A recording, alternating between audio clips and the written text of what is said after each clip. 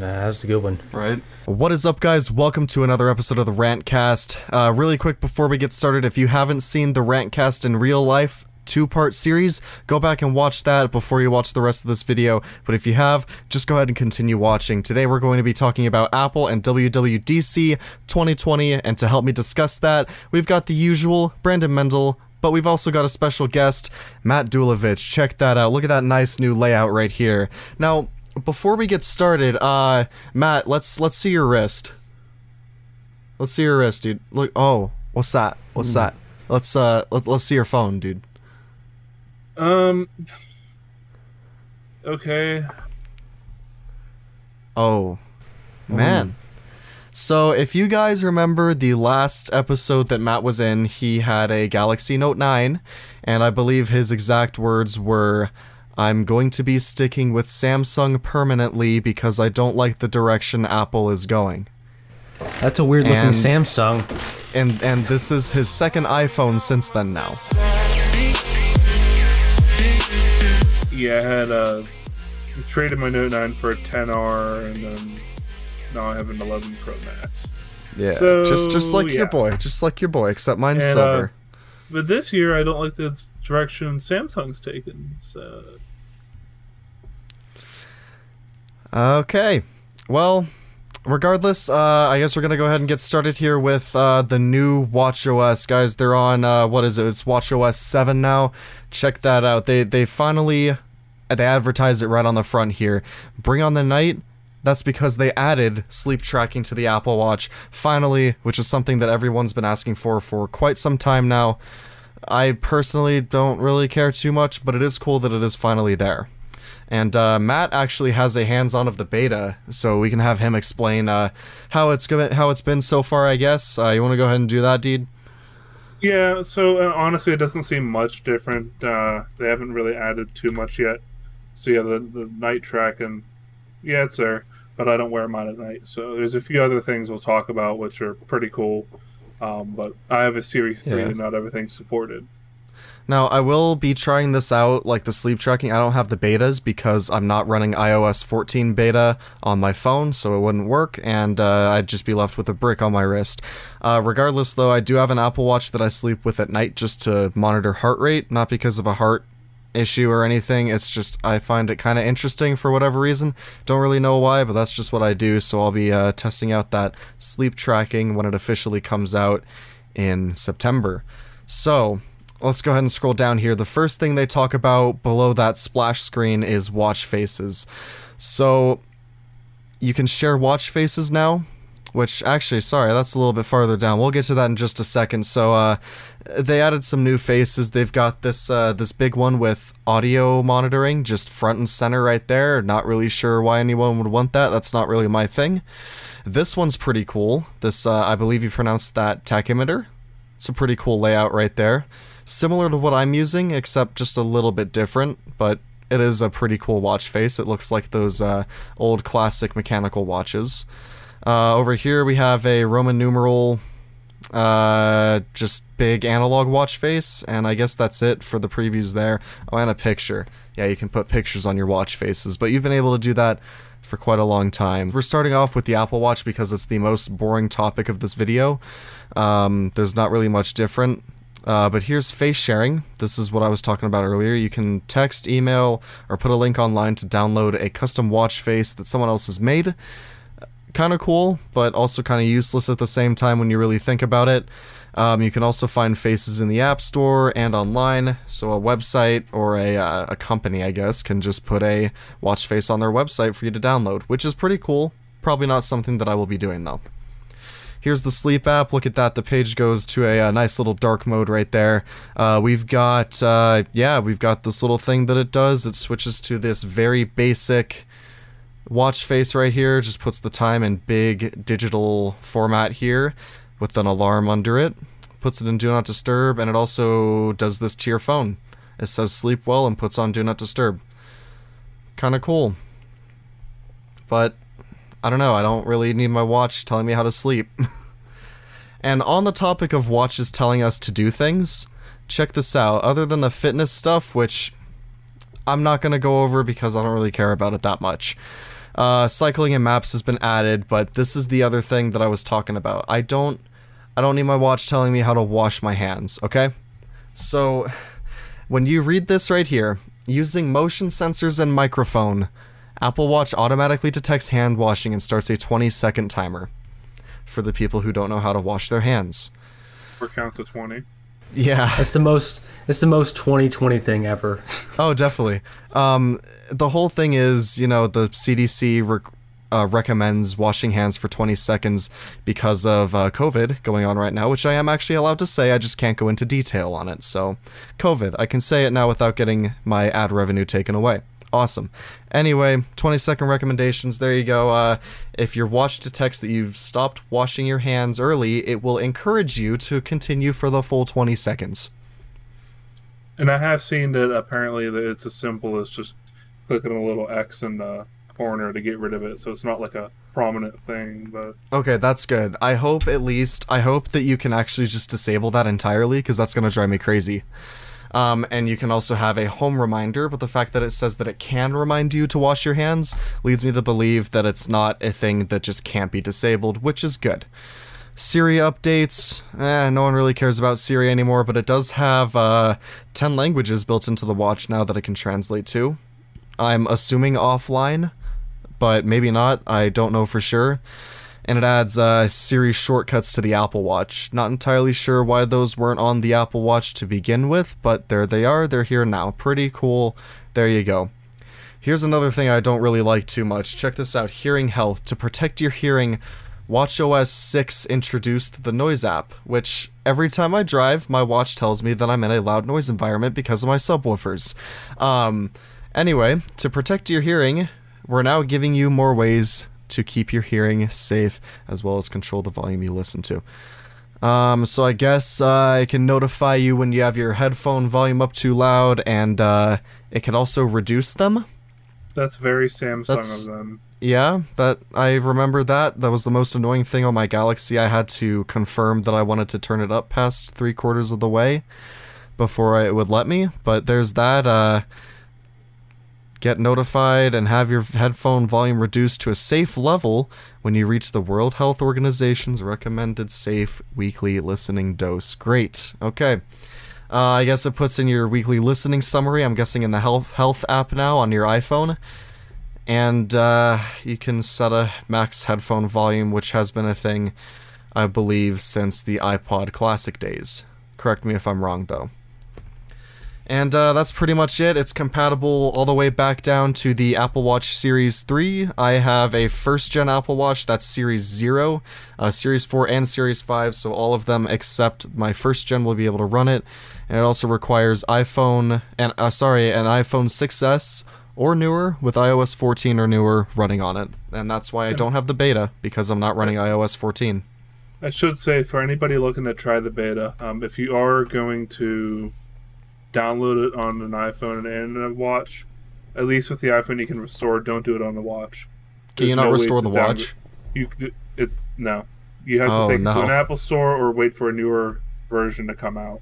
That's unfortunate right there. That's not very cool. Nope. That's not very cool there. Anyway, guys, the next thing that we have to talk about is iOS 14, or I guess as I should be calling it, Android, because it pretty much is Android now. And to demonstrate that, this is something we've never done in a Rantcast episode before. I have a hands-on beta right here on this iPhone XS Max. We're going to go ahead and take a look at that. We're going to go ahead and switch over to that right now. Check that out. Here's the lock screen. Look at that. Learn how to change Siri's voice is the tip of the day from iOS 14 beta. Very useful. Let's go ahead and unlock it. As you can see, the home screen is largely the same as it has been for since iOS 7. You'll notice that the activity app has been renamed Fitness. Pretty cool right there. Not really much has changed with that other than the name, though. But you'll notice, if you swipe one more, you are presented with an app drawer. Apple calls it an app library, probably just to throw off the people who know that who don't know that it's called an app drawer. But the one downfall of this is that you can't customize the layout of this. You have to. It's just set. This is how it is. It comes like this. and it stays like this. You can't reorganize anything, and it's really annoying. But I guess to be fair, everything is organized relatively decently, and this is only the first ever developer beta. Honestly, by the time this episode comes out, there could be another one, but there's the app drawer. So if you tap up into search, it will do an alphabetical list. That's right. But that's like an extra step you have to take just to see everything. I mean, it's kind of cool. I wish I could just organize it myself, though, you know? Another thing that you can do now is to enter the edit home screen mode, is you can now just tap and hold anywhere on the screen and your apps will start jiggling, or as I believe they called it in the actual WWDC keynote, jiggle mode. Yeah. But if you tap the little dots at the bottom, it'll bring up this, and you can actually hide pages that you don't want to show now, and the apps on pages that are hidden will show in the app library, or app drawer, as I'm going to be calling it for the rest of this video. Pretty cool, pretty nice feature to have right there. And another new thing, if you look in the top left corner, there's a plus button, and what that does is give you widgets that you can place on your home screen, just like Android has had for a million years now. We can finally do that on iOS. Look at that. Wow, look at that animation it does. That's pretty sick right there. Oh man, we can do fitness right here, and there's like different sizes and stuff. Oh, this one only has 2. But there's the that's the idea there. The downfall to this is that you can't put them anywhere you want. They have to be either on the left or right side. You can't say you want to have it between like 2 apps, right? Can't do that. It's got to be on a side, which sucks, but at least they finally gave us widgets on the home screen. Yeah, you know, Apple thinks they know what's best for you. That's, again, very Maybe true here. It took a while to get that implemented in, but hey, at least we got it now. Yeah, they got to make it their way somehow. Continuing here, if you swipe left, you can see the new widget design is here as well. They seem to be working pretty well, except the screen time one doesn't seem to be having too good of a time right now, but, and you know, pull down also activates spotlight search, which I swear it's easier to accidentally activate that than it used to be.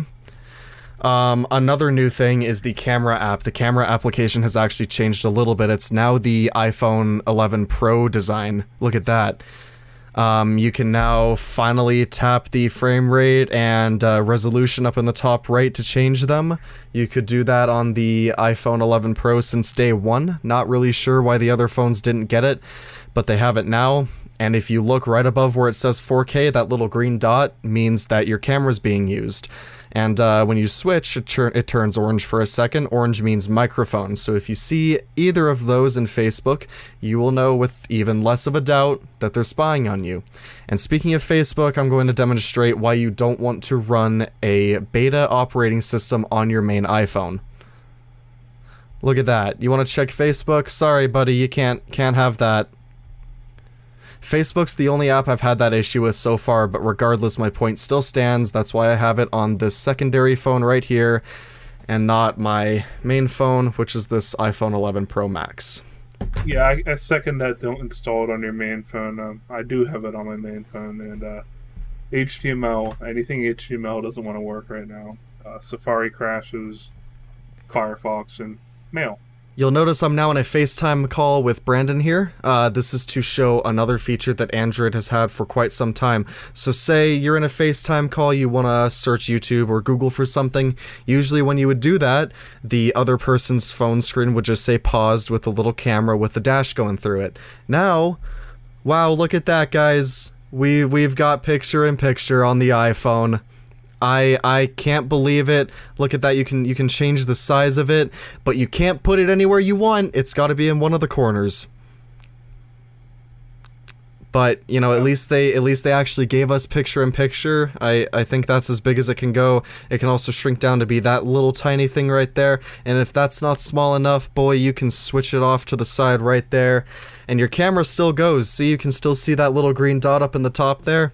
And then when you're ready, you just bring that thing back and continue your call. Now that green dot's still there because even though you can't see your picture, in that little window, your camera's still active. So Brandon, if you show your phone to the camera really quick, let's see. Can you still see my face? Check that out, guys. In its pixely goodness, you can see that even though my camera is not showing up in that little preview window, it's still active and working. There's a lot of latency because of everything that's going on right now, but that's picture-in-picture. Another feature that Android has had forever, and now we finally have on iOS. Another thing related to calls and related to something that Android's had forever is I unfortunately can't demonstrate it here because when you're screen recording an iPhone like this into QuickTime, it automatically just puts you at full service level, doesn't have a carrier, and full Wi-Fi, and do not disturb. This button does not do anything when you're recording this way. And it's also funny that it says that I have full service in here because I don't have a SIM card in this phone. Regardless, the feature that I can't show you is that when you get a call, it no longer takes over your entire screen.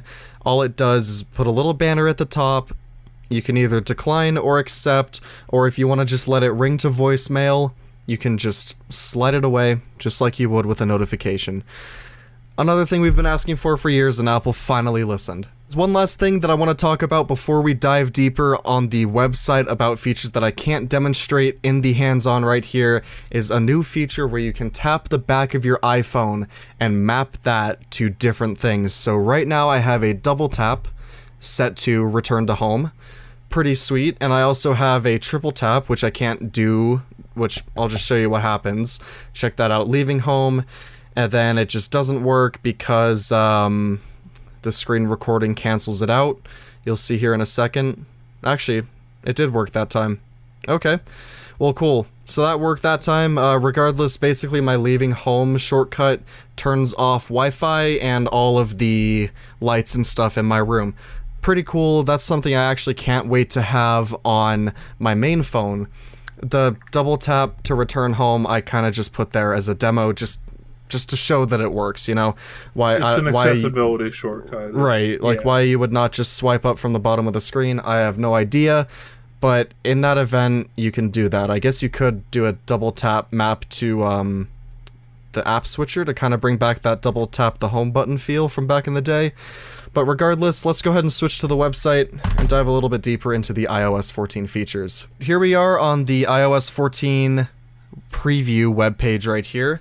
And this, right off the bat, is one of the features that I could not show you in the hands-on demo. This is called App Clips. Now, I'm going to try as good as I can to explain it. Matt might be able to explain it better. Do you want to explain it, actually? Yeah, so essentially, essentially what App Clips is instead of having to download the full app, you could scan a QR code or tap an NFC tag, say at like Parking Meter, or at a store that has their own app for payment, and essentially it'll download. It has to be less than 10 megabytes for the clip. They have to be less than 10 megabytes, and essentially it downloads a temporary version of whatever the full app is to your phone, so that you can, say, complete a payment, pay for parking, order a latte from Starbucks, or whatever it might be. And then when you're done, you have the option to download the full app or delete the clip.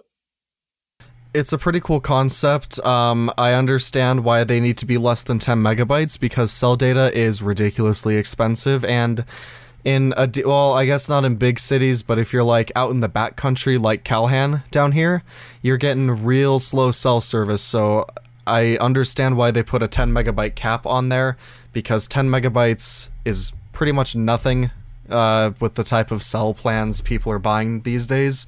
But regardless, pretty cool feature. Definitely going to be a big help for especially those like ride things that you have to like pay for parking with like your phone. Bird scooters or or the plus pay for parking.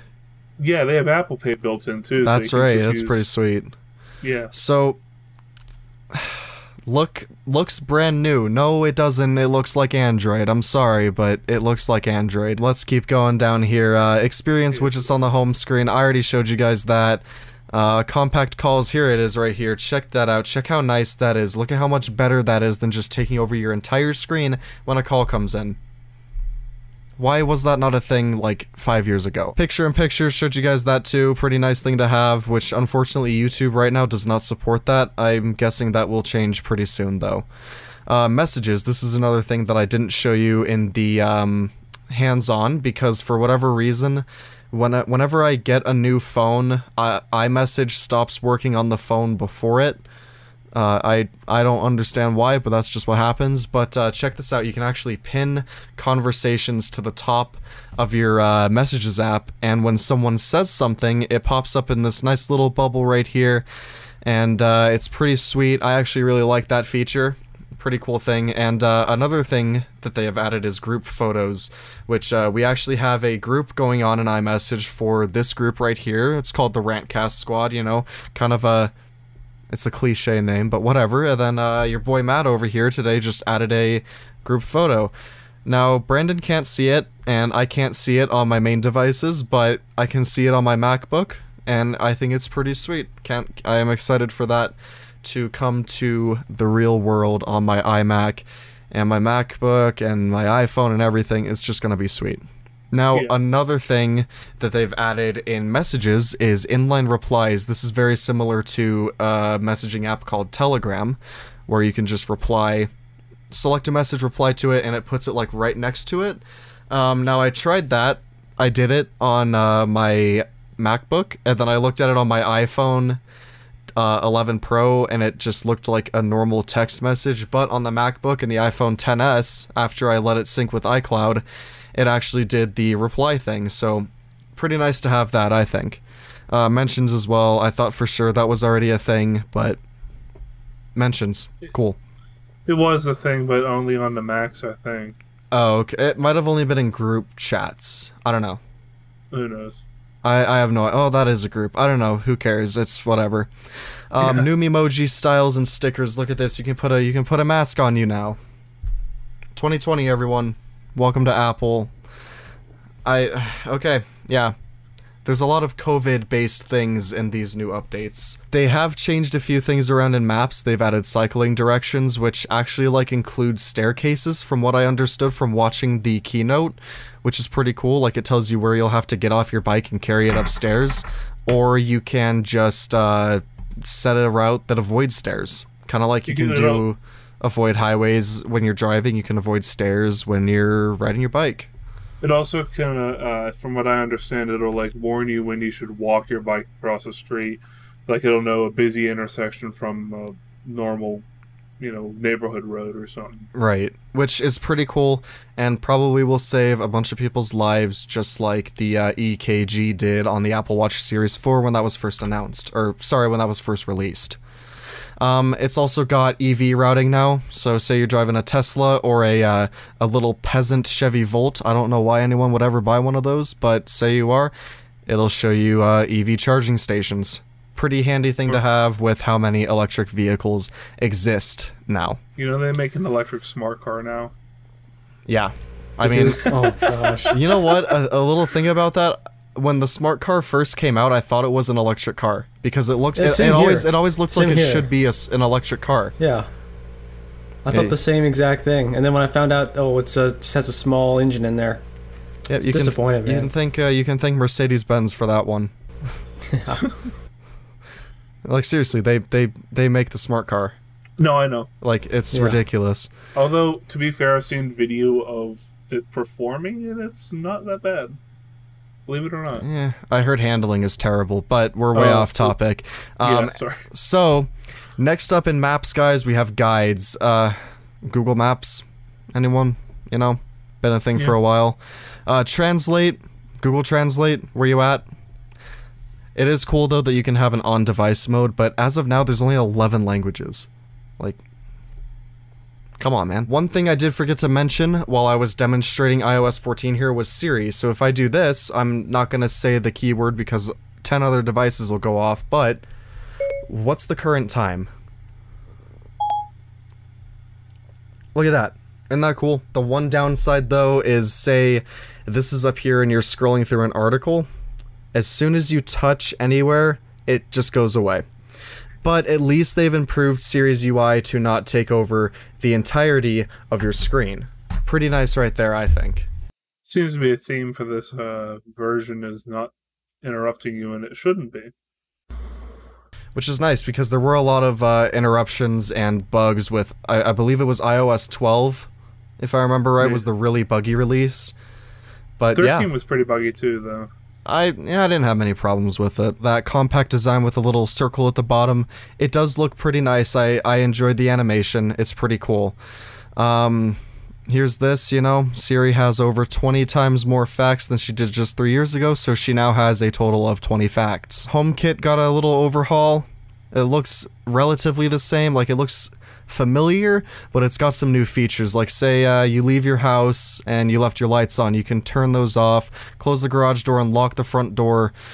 Same for when you're arriving home, you can, you know, have it notify you that you forgot to lock your front door, or forgot to close the garage door. But those are things that I will never have, because these are incredibly easy to be broken into, and then anyone can just tap something on their phone and get into my house, so I'll just stick with the old turnkey.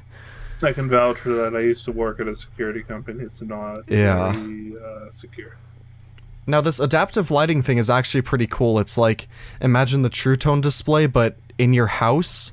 I think it's pretty sweet. It'll change your lights throughout the day. Your color temperature would change. Say, like in the afternoon, it would be cooler, and then at nighttime when you're going to bed, it would be warmer because blue light keeps you awake. Now, with cameras, this is one of the coolest features in the HomeKit overhaul. You can actually select an area for motion detection. So say like people driving down your street all the time, you get a notification for every single car that drives by. That gets old really quick, so you can now set just your property to be notified about. Really nice addition, and another thing that I think should have been there a long time ago. It's been there in other services and apps since the dawn of the other services and apps. Another pretty sweet addition to the HomeKit overhaul is this face recognition. So I believe, I'm not entirely sure, but I think the Ring doorbells work with HomeKit. So say someone rings your doorbell, you can actually set people's faces. So say I want Matt to show up at my house, you know, he rings my little Ring doorbell. When he rings the doorbell, the camera feed will show up on my Apple TV, and my HomePod will say, Matt is at your front door. And they demoed this in the keynote, and when that happened, they unlocked the door with their phone, and the guy just walked in, and it was pretty cool. However, I will not have those phone-controlled door locks because I don't trust them. Safari, great. I use Chrome. We're gonna go ahead and skip this. Another big addition is this car keys and CarPlay. CarPlay got an overhaul. Oh, I wouldn't say overhaul, it just looks a little bit different now, but car keys, basically, I think the only car that you can use it with is a BMW. Highly unfortunate. Yeah. Very unfortunate that you can only use it with a BMW right now. But you can unlock your car and start your car with your phone until your phone dies and you realize you left your keys at home, and then you're screwed. I saw somewhere, I don't know how true it is, but I saw a video of somebody doing it with a dead iPhone. I think it's stored like in the NFC. It creates like an NFC tag whenever the battery gets low. If that's the case, that's awesome. But if not, and you left your keys at home because you were sure your phone would be able to just last throughout the day, you're waiting on the side of the street until someone lets you use their phone to call yourself an Uber. Sounds like a fun way to end the day right there. Yeah. Now, Power Reserve, I have no idea what Power Reserve is. I might have missed it in the keynote, but I don't remember them talking about it. It might be what I'm guessing is it's similar to the Apple Watch. Like when your Apple Watch dies, you can hold the little side button, not the crown, but the other button. You can hold that, and it'll show you the time. I'm guessing that's what the iPhone does. Maybe it has a relation to the car keys feature, but who knows? I won't know. I haven't found it on my phone yet. But another thing related to the car key app is you can text someone your car key. Kind of like lending out a valet key or something. Yeah, you can text someone your key. which is kind of cool. It's pretty cool, I will admit. But it also seems like a nice way for someone to steal your car. Yeah. Like, yeah. you know, if someone obtains access to your Apple account and you have messages in iCloud on, now I know the car keys expire, right? But hear me out. If this is like credit cards and it syncs through iCloud and someone signs into your iCloud account on their phone, all they have to do is walk up to your car, get in, and drive away. It's as easy as that. No hot wiring, no breaking windows, no clothes hanger trick. It's just hold your phone up to it and you're golden. I'm sure they would have thought of that somehow, but you never know. Yeah, we won't know until it comes out. Here's the this is CarPlay, not HomeKit. Here's the CarPlay thing, pretty cool here. You can actually put backgrounds on it now. Yeah, cool. They're limited to what Apple selects. So you can't. Oh, really? Oh, well, cool. Great. You can put Apple's wallpapers on your car's dashboard now. Sweet. Yeah. Here's another thing that I'm pretty excited about. So, AirPods. I've got AirPods. I've also got AirPods Pro. This is a AirPods Pro feature. Spatial audio. Now, before we get into it, can we talk about how stupid the spelling for spatial is? Why is there a T? Where'd the T come from? You know how you spell facial? You would think you would spell spatial the same way, right? But no, it's spatial. Spatial audio, guys. Spatial. Here we go. Freaking stupid. The English language is actually stupid. Regardless, bring surround wherever you go. I haven't tried it yet. Music doesn't sound any different, but it also just might not be working with the first beta of iOS 14. But the way they explained it in the keynote was pretty sweet. So they use the accelerometers in the AirPods Pro, which I didn't even know were in there, right? So when you move, say you turn your head like that, right? I do that. The audio pans with it. Like it's like a center channel. Imagine a surround sound system. This is the best way I can explain it. Your center channel is where the dialogue comes out. So it would basically be like that. Your dialogue is coming just right out the phone into your ears, which I guess this is a terrible way to explain it, but this is what I can do here. So if you turn your head, it will detect that with the AirPods and keep the, like say someone's speaking, it'll keep that in relation to where your iPhone is, like, in life. And I think that's pretty sweet, right? I think that's a pretty sweet feature. It also works vice versa. If you move your phone, it uses the accelerometer in your phone to detect where you're moving it, and will keep the audio just latched to the phone, I guess is the best way I can explain it. I think that's pretty sweet. Another thing that's pretty awesome here is this automatic switching. So say you're watching something on your phone, you realize you have an iPad, you pick up your iPad and start playing it, your AirPods, without you doing anything, automatically switch to your iPad.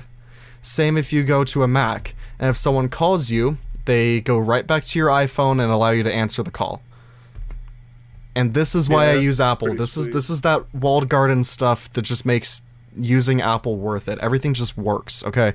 It's awesome. It's just these little things. Headphone accommodations, just you know, pretty cool. It I guess it allows you to tune them. I'm not entirely sure. It also does audio sharing for Apple TV. And we'll get more into the TV later. There's a little bit to talk about right there. App clips, already talked about that. Pretty sweet. Privacy, not really going to talk about that too much. I already discussed that little dot. And yeah. Well, with the privacy, there's also a newer thing they're doing where anytime I open an app that I just installed or something, it's popping up and asking me, do you want this app to have these permissions? Like, view where you are. And then I think, if I'm not mistaken, the App Store also has kind of like a nutrition facts label, like for food, but for what the app does in the store. That basically it tells you this app will do this with this data, and it will be collecting this data at these times. So in the case of Facebook, they're going to say camera and microphone on 24/7, and you will get targeted ads based on what you talk about in life. And so there's that. All your data too. Yeah. That's pretty much it for iOS 14, guys. Brandon, you haven't really said too much. What's your opinion on this new thing here? pretty excited for it. I actually wanted to install the beta, but I was just like, I don't think I really... I've had experience installing betas on my main phone, and I'm like, I'll just skip out on that one. Plus, this one's jailbroken, so I don't want to lose that. But you jailbroke your 10S? Yeah, I did not know that. I jailbroke Lots my of fun. 11 about a month ago, but I wanted this more. Right. I've never jailbroken an iOS device in my life. I've always just used stock. Anyway, sorry, Brandon, we cut you off there. Let's see here. What was I saying? But yeah, I think I have high hopes for 14. I'm pretty sure, like, I'll definitely be upgrading to that since I jailbreak my devices all the time, I'm pretty like slow on updates. So I'm very, very, very cautious, since once you update, you have a very limited window to downgrade. So this one, I feel pretty confident. It has a lot of features that I always wanted in iOS that Android has had for a while, and to see that implemented into iOS 14 is pretty spectacular, I think. So it's nice to see that.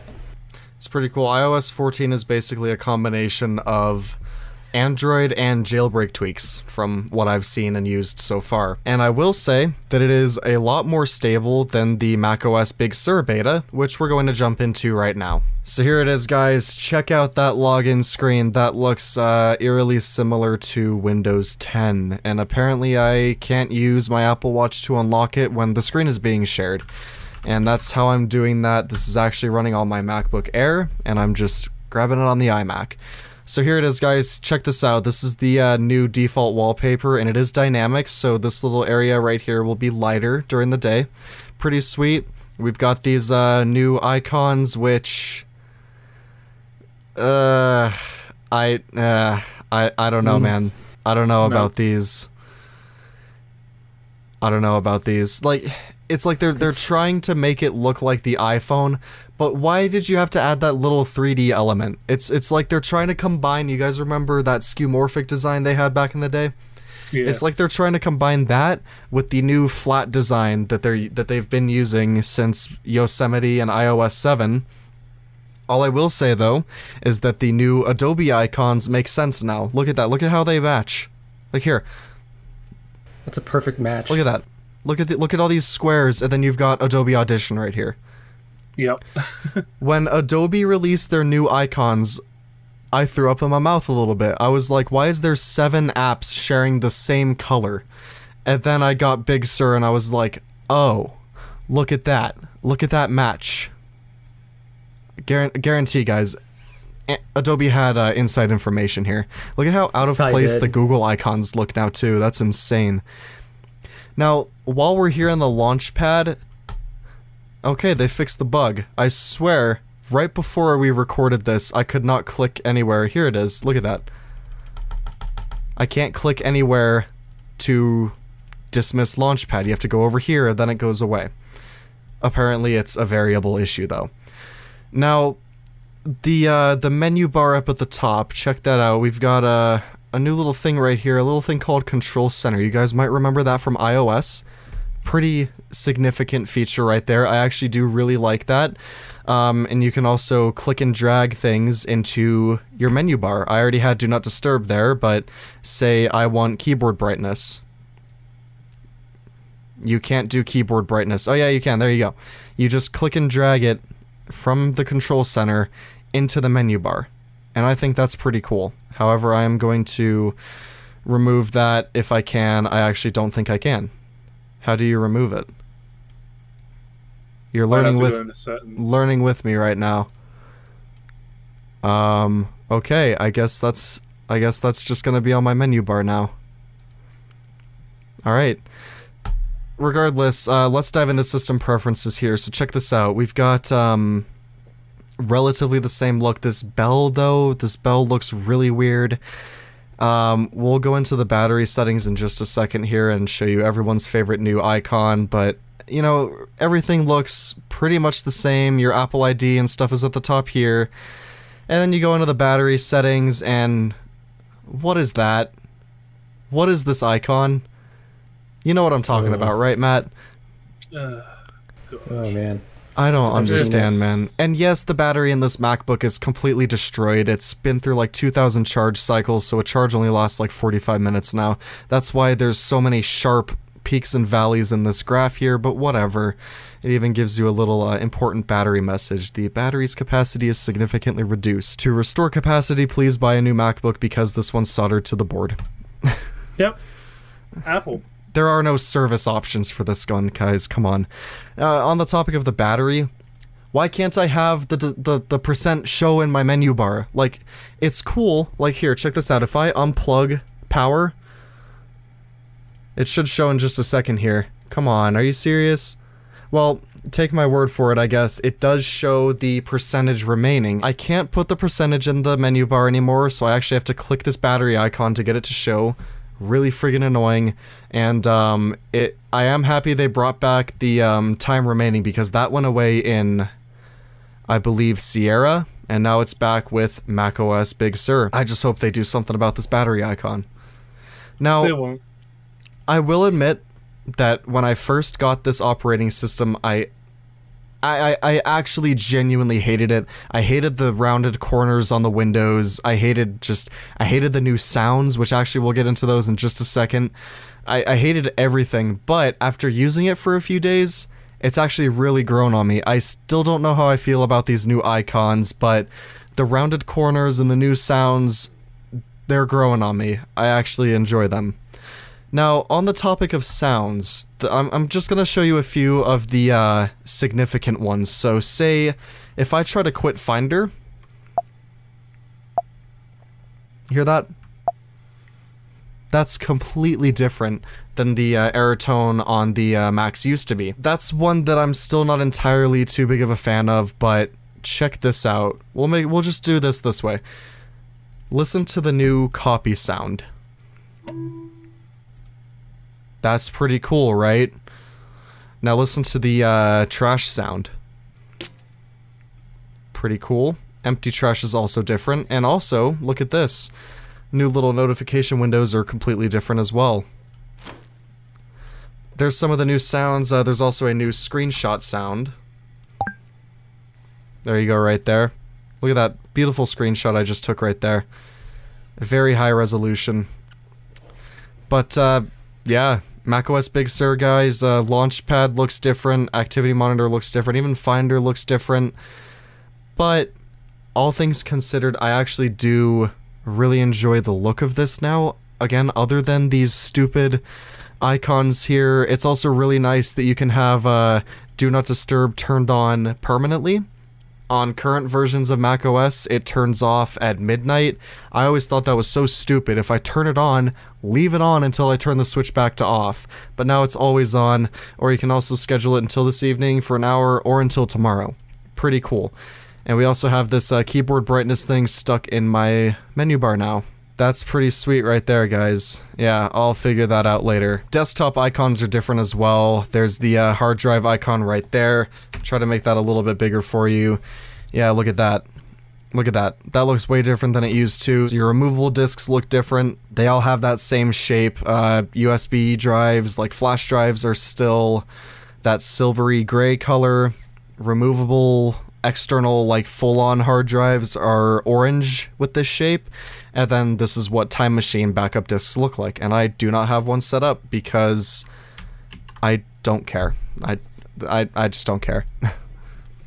Half the time it's just easier to reinstall and do it yourself. Especially with this, which we'll actually get into right now. Let's look at this really quick. Finder version 11.0. That's foreshadowing here. Another big change about this is that this is macOS version 11. macOS 10 no more. This is macOS 11.0 Big Sur. Big change there. Check this out.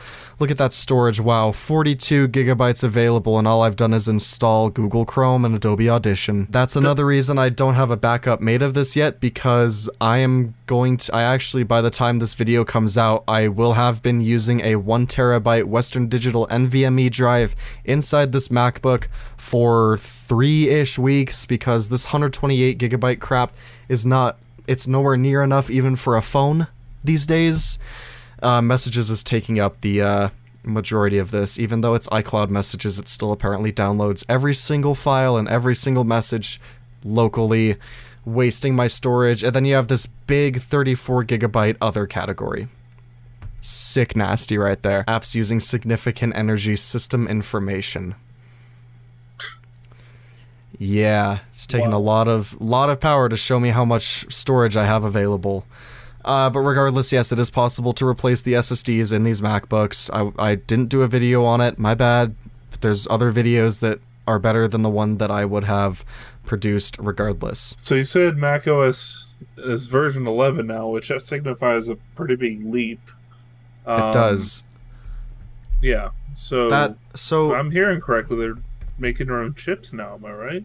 You're right, guys. So the macOS version 11.0 isn't just because of this whole new look and feel and everything. Apple is switching away from Intel, and they will be creating their own chips, which they are calling, as of right now, Apple Silicon.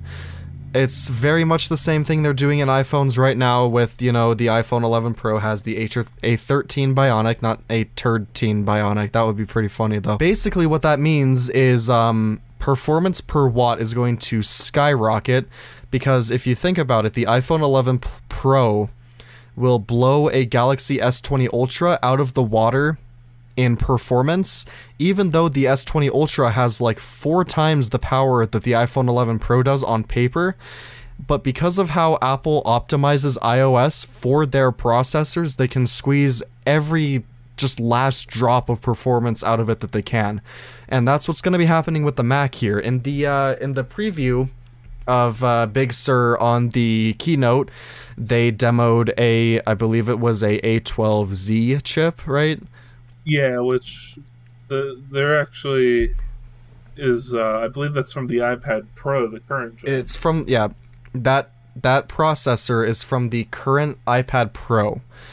Now, to put that into perspective, they actually, well, allegedly, I guess there's no way to prove it, but they ran the official demo, like the first ever live demo of macOS Big Sur on a Mac Mini with an iPad Pro processor connected to a Apple Pro display.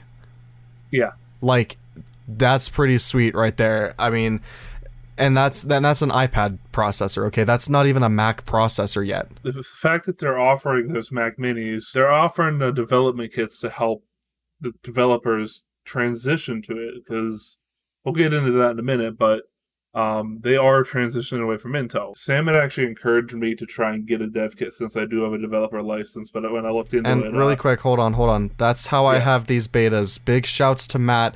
Go subscribe to his channel that has 0 videos. Let's get him to 1,000 subs, boys. Get this kid to 1,000 subs. Anyway, shouts to him. He's hooking me up with all of these betas. That's how I have them. These are day 1 developer betas that I just showed you here. Sorry, Matt, go ahead. So essentially, I looked into getting a development kit because I looked and it was only $500, but what you get is a Mac Mini with that A12Z processor, macOS Big Sur, and a bunch of development Xcode stuff.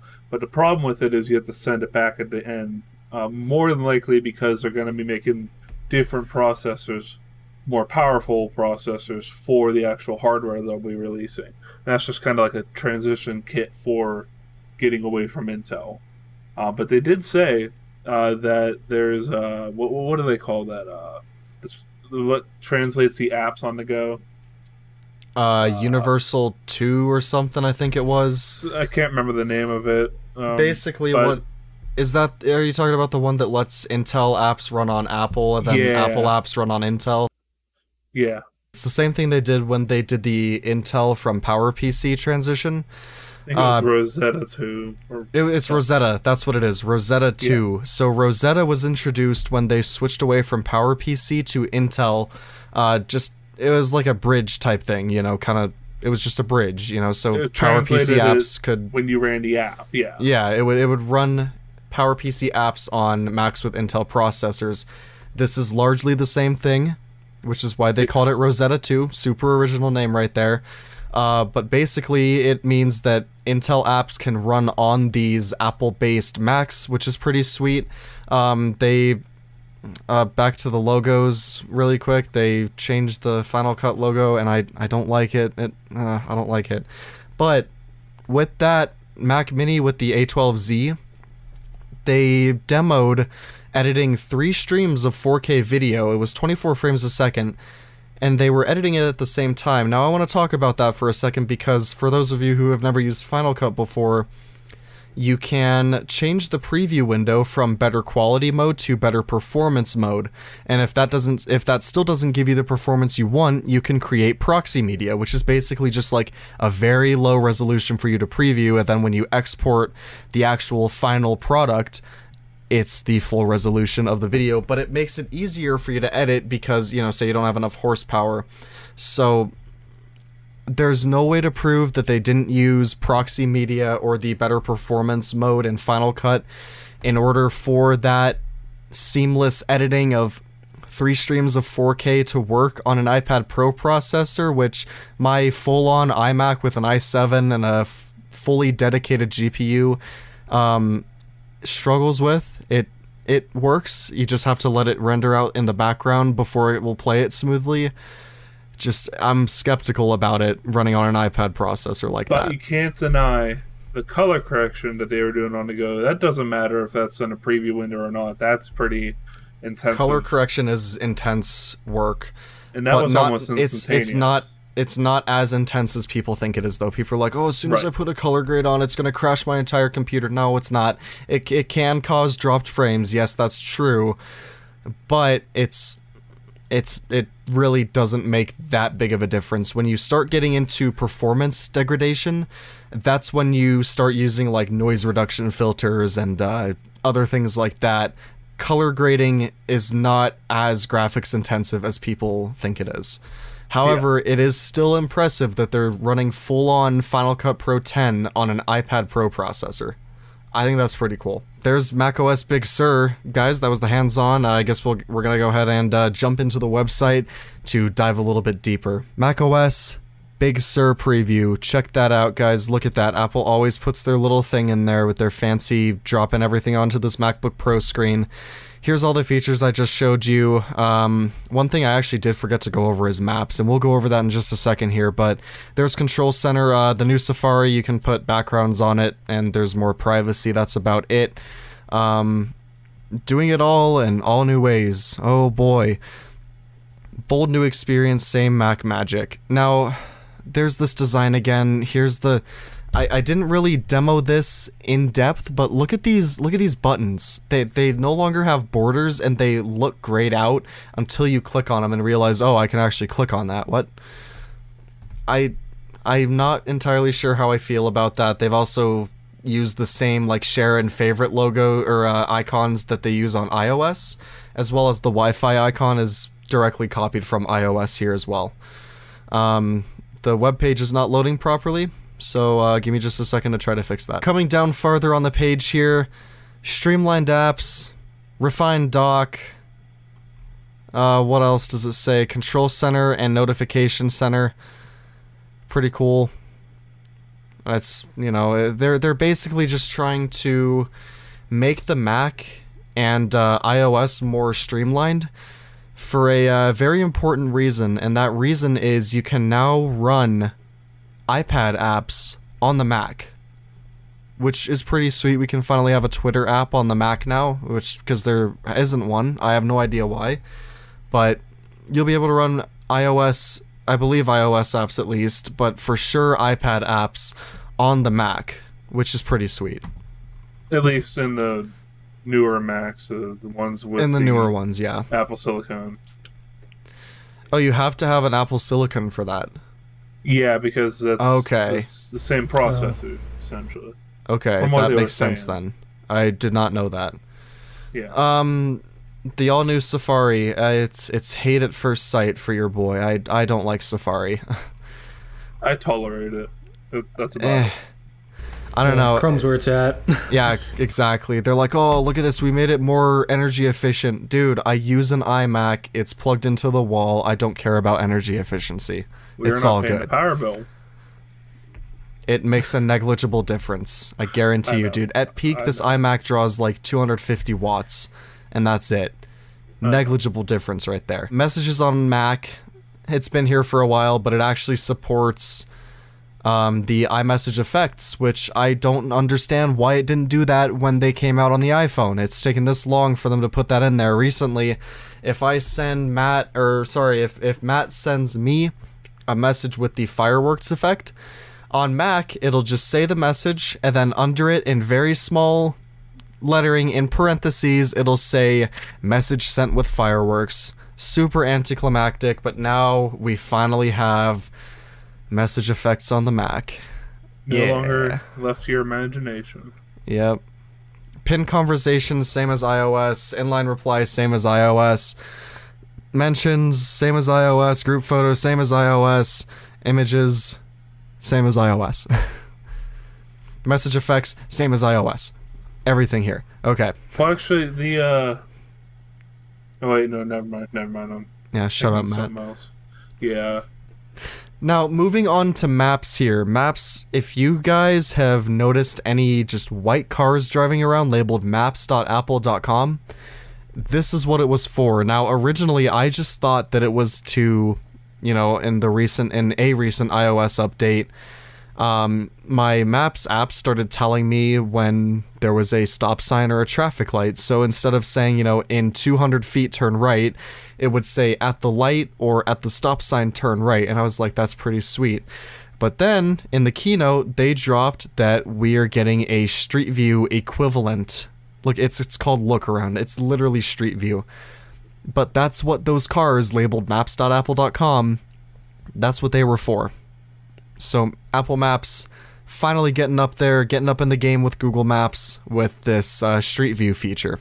Or sorry, Look Around. Street View is probably a copyright thing from Google. Yeah. Because I actually saw one of those cars come around my area several months ago. It was pretty sweet to see it, but I was never really sure what they were doing it for, because I'm like, I don't think they're doing Street View.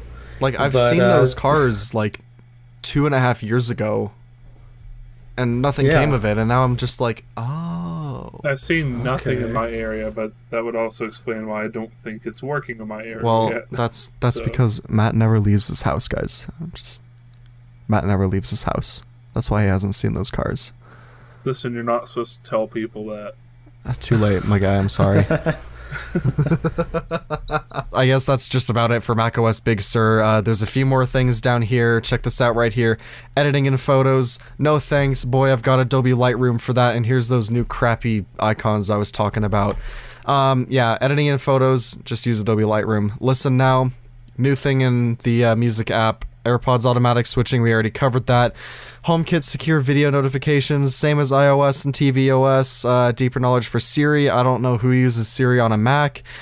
And faster updates. That's something I forgot to talk about. Let's talk about that really quick here. On the topic of updates, guys, check this out right here. When I open System Preferences and hit Software Update, it does this little spinny thing, which has also been redesigned. It does that for a good amount of time right here.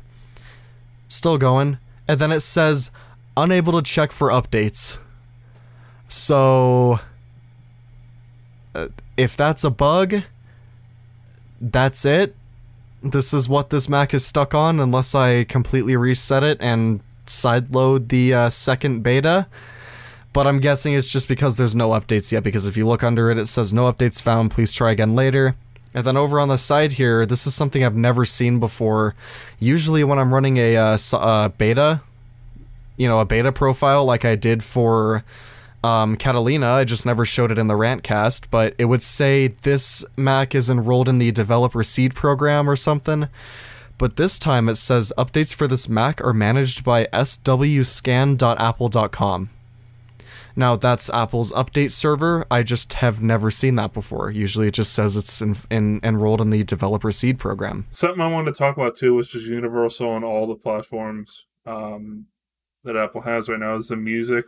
They didn't talk about this at all, but it's they redesigned the music player. It's got the full screen effects and the lyrics still, but I noticed something when I was in CarPlay. It was like this little infinity loop icon. I never knew what it was. They didn't talk about it in the keynote. And turns out what it is, if you have a playlist or a single song playing and you turn that on, it'll pick music similar to that song or that playlist, and it'll endlessly play music, assuming you pay for Apple Music. But it kind of like Spotify keeps the music going, or whatever that their settings called. Apple now has that, which I think's pretty nice. That's pretty awesome. Like, you don't have to have CarPlay for that, do you? It's no. I'm just saying I first noticed it in CarPlay, but it's on like on TV, it's on my watch, it's on that's iPad pretty cool. That's pretty cool. I'm excited to try that out now. But guys, again, Brandon didn't really talk too much, so we're gonna give you an opportunity to give all your thoughts on macOS Big Sur. Give it a go. I think Big Sur is nice. I think it looks, even with its graphic design looking a little weird, I will say at least it's a bit more consistent than Windows 10. So, that's props true for Apple for that. The name Big Sur, that's still something I have to get kind of used to. But I guess they're giving themselves space so that next year when they can't figure out a name for their next version of macOS, I guess they'll just name it Bigger Sur. Yeah, didn't we make that same joke about Sierra and High Sierra? Sierra and High Sierra, yeah. So they're just giving themselves some space. I guess so, yeah. Oh, man. More time to think. I guess so, yeah. This will probably be, I might be getting a Mac this year, so Big Sur might be the Mac OS I finally get to experience in all its glory. Because all the Macs that I own, yeah, that's true as well. If you get it like in a month, you'll have Catalina. I'm probably going to be getting it in probably towards the end of the year is probably when it'll happen. Hold off till the end of the year, because I heard that's when they're going to be doing the first silicone. The first Apple Silicon Mac is coming out at the end of the year, allegedly. Yeah. It could be like HomePod and get delayed.